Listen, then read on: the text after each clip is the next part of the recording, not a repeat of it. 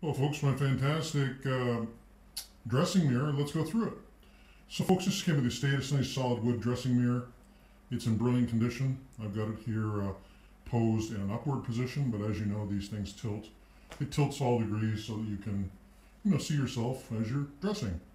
47 inches is the length of the mirror, and 24 inches wide totally is the width, with this width being about 1920. Slight variation there, it's an oval. Nice pedestal feet, and it's a mahogany frame. I'm going to take some photos, be higher quality in this video, but what can I say? It's a brilliant, good-looking mirror that you'll be pleased to own, and not a lot of money.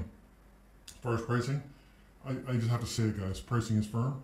I simply don't play pricing games because, well, it's good stuff and I don't charge a lot of money. But there's lots of stuff out there.